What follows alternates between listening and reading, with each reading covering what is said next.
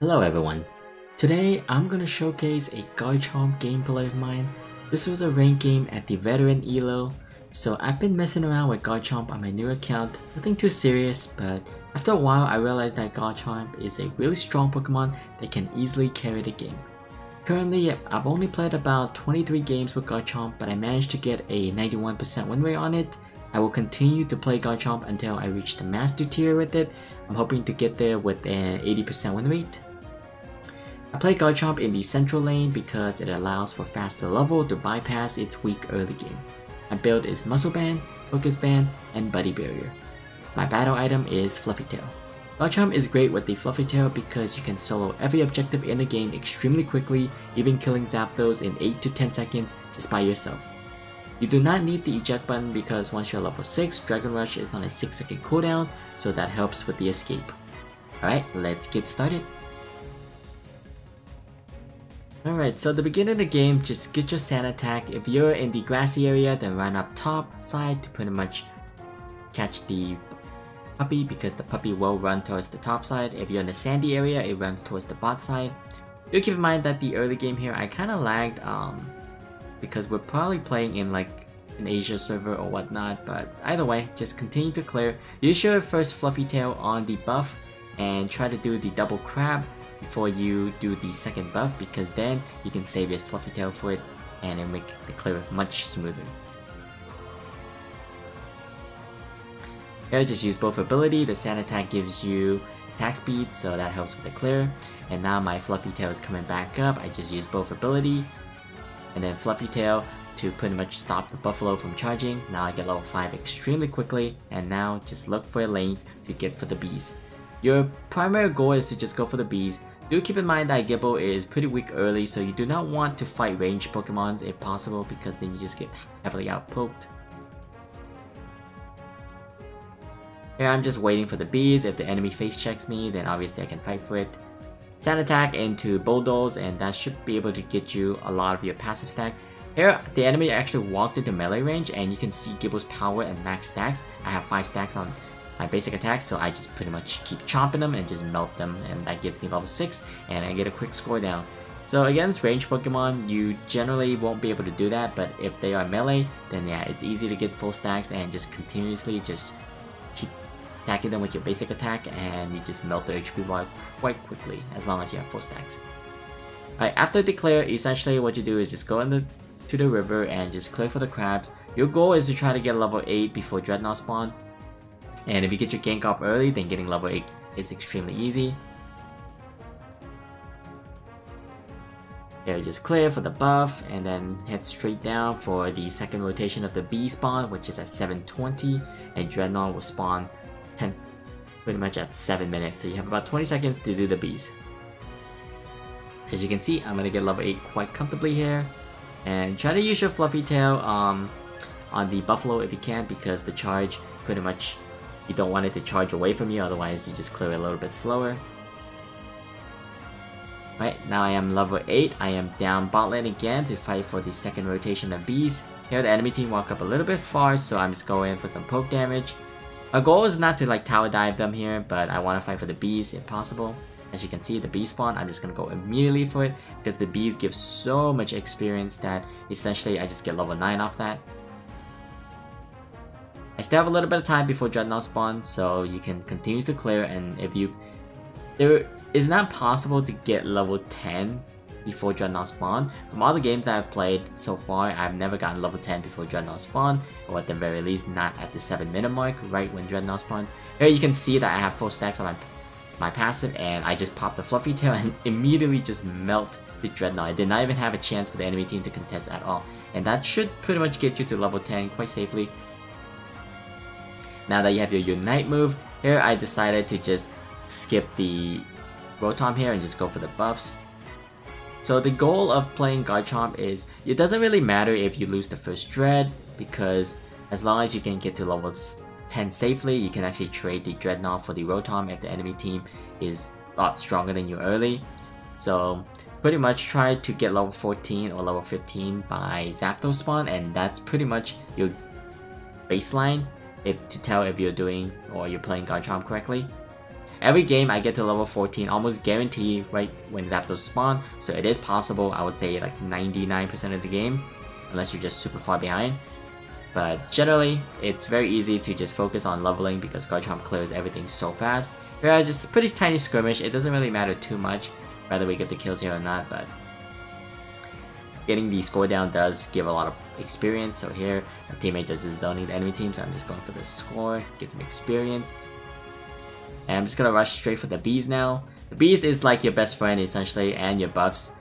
Every time it's up, you just clear extremely quickly, just Dragon Rush in, Earthquake, and pretty much melt them. Here, the enemy team actually look for a fight here, so I'm just gonna okay, I'm just gonna jump on both of them. And I'm level 12, they're level 7 and level 9. And I just popped my Unite move, killed the Cinderace. Unfortunately, I was not able to kill the Ninetales because he did get the move speed from the Unite move, so he was able to just walk away, but that's fine, whatever, not a big deal. There's no chance of the Charizard killing me here because my Dragon Rush is up so frequently. I can just use this to escape or use it to chase.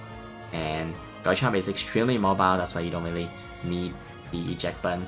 Not many situations in the game requires an eject button as long as you have your Dragon Rush. Alright, so the second Dreadnought did spawn, so I'm just gonna rush down here and just help my team do it. I think they're a little bit of an unfortunate situation here, as you can see. So the Dreadnought pushed the Absol away, so the Absol was not able to get the auto attack, and I used my Dragon Rush on it, but the Ninetales also used his Dazzling Gleam, and he was able to get it like 0.25 seconds faster than me. But it's okay, here I'm just doing Garchomp things. Like, if you're low HP, that's okay, because if you have Focus Band, there's a good chance that you just survive and just melt the enemy team's HP bar, and it happens quite often where you can just sit in the middle of a team fight and just soak up so much damage. As long as you have your Focus Band up, then you should be fine. Garchomp's biggest weakness is the crowd control, as you can see here. Here, I was pretty much crowd controlled heavily by the Ninetales, so I was not even able to move, and 3 attackers focusing me. I cannot survive that essentially. So watch your positioning against crowd control. If you're fighting tanks or if you're fighting other all-rounders, then it's pretty easy to win, but if the damage is piled on you that quickly, then you just end up dying. So that's one of Garchomp's biggest weakness.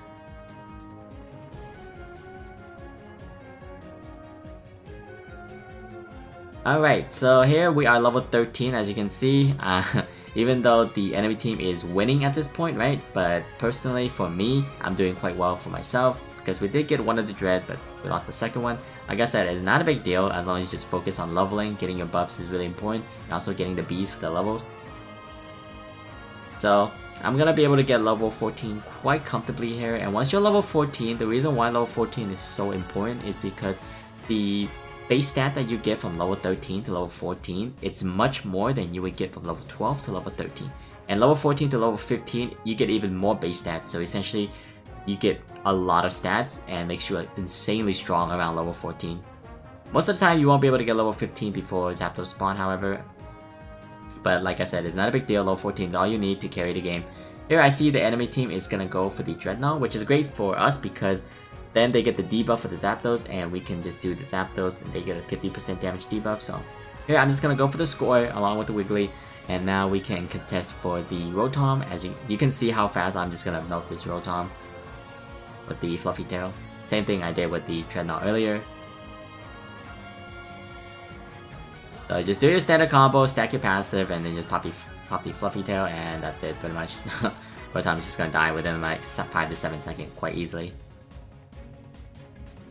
Alright, now it's pretty much prime time. The Zapdos did spawn, so you want to fight for it if the enemy team is around the area. But if the enemy team is not around the area, you can actually start the Zapdos, and if they're distracted, you can kill it around 8 to 10 seconds quite consistently as long as you have your Fluffy Tail up and you're level 14. But if you fight with the enemy, then essentially most of the time you will always win just because of how strong Garchomp is in team fights. When you have your Unite move, you're pretty much unkillable and you dish out so much damage. So there you go, we pretty much fought for it. We were behind at that point, but it doesn't really matter. Like I said, you personally, if you're up ahead, you can actually carry the game. You can carry the team fight. So your teammates actually does not matter. You just need them there to pretty much be like meat shields for you. So that's how I've been winning a lot of my games, is just selfishly farm and get the Dreadnought whenever I can. If I can't get it, oh well, it's not a big deal. You don't lose your game off that. But Garchomp pretty much helps secure the late game. If you're losing because you're losing a lot of Zapdos, even though you're winning the early game, I feel like Garchomp solves the issue of that because he scales so well into the late game that getting Zapdos or fighting with Zapdos, it's almost guaranteed. Like, the most fights you just win hands down. So, the goal of playing Garchomp is to just get to level 14, level 15 before Zapdos spawn, and just do it extremely quickly if the enemy doesn't react to it, or you can simply look for a fight around Zapdos pit if you're so strong while the enemy is around, that's fine too. Not many Pokemon survive or can survive Garchomp damage. Just remember that your own level is everything. It doesn't matter if your teammates are behind or if the enemy is ahead. The final goal is to get level 14, level 15 with your Unite move available for Zapdos, and you should just win majority of your game playing like that. Yeah, we're just gonna defend and we should be able to just win the game. Like I said, it's easy peasy, and most of my games I actually get ahead in the early game, so I decided to showcase this game because this is one of the few rare games that I was not able to be ahead in the early game, but still managed to win the game. Alright, that will be the end of the Garchomp gameplay. I'm gonna try to climb this account to Master Tier only playing Garchomp.